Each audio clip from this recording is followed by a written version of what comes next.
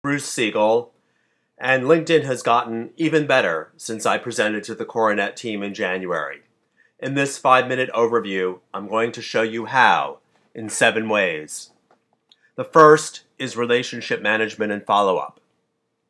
You can click on a connection, and I got here through this Connections tab up top, and now I'm going to click on Rich Gavalia, and I will see a reminder of how he and I met, which is something that I input just before this call. I can edit it, or if there was nothing here, I can put it in for the first time. It's really good if you have a lot of connections and meet a lot of people and then a lot of time elapses. More importantly, LinkedIn can remind you to follow up periodically. And that's this reminder. Follow up in a week, a month. Now, many of you may have follow-up systems for high priority prospects and clients. LinkedIn might be good for those that are more periodic, to keep on a tickler every 6 months, for example. The second thing I want to show you is an improvement that LinkedIn has made to the group interface. Now it's easier to view your group interface and see which have the most recent activity. And since I checked this morning, there's been one new discussion here in the Net Promoter Score forum, so I can know to follow up there. Usually there's a lot more showing here of discussions that I should be following up on. It's also easy to change the order of the groups, move certain one of these up top if I check them more frequently. The third thing I can do is to help identify prospect companies. And I go to Interests, Companies,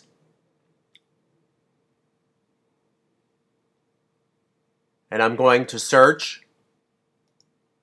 for Duke Energy, which I understand is a prospect of Coronet.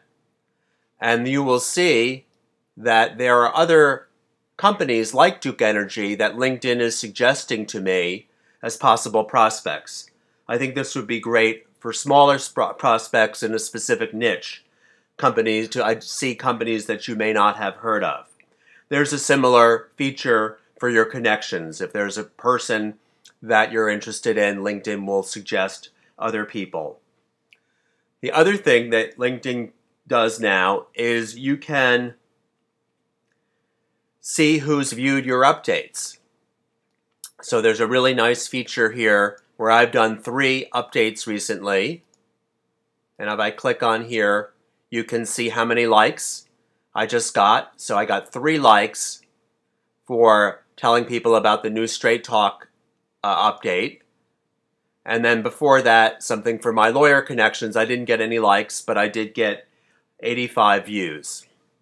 Now, if I'm going to update my profile, which is Profile, Edit Profile, and say I'm making a series of updates over a week period, and I don't want people to see that, I can, on this bar on the right here, change it to no, do not publish these changes. The other thing that LinkedIn, the sixth thing that LinkedIn has done, which I really like under profiles, is they've made the endorsements easier to hide or to at least reduce the number of notifications that you get about endorsements, because I find these very distracting. So you go down to wherever your endorsements are on your profile, you hit Edit, and you can see choices to whether you want to be endorsed and how often you might want to be included in endorsement section suggestions, for example, to your clients. The 7th thing that's great is new benefits for premium members. And if you go back to my profile, you'll see that I have a new background that helps me become more visible as a premium member. I can also see how well my profile is ranking in profile views. We'll just take a moment to do that. Go back to the home page. go to the right, and you can see that my ranking is improving recently, and I am now in the top 16% among my connections. So I'm pretty visible, considering that I'm up against some real gurus, publishers like Vivica von Rosen over here. But as I said in January, most of you can leverage the basic program to a greater extent. So in summary, go forth, build relationships, and let me know how I can help. It's Bruce Segal, Segall, @gmail.com if you want to reach me. Thank you.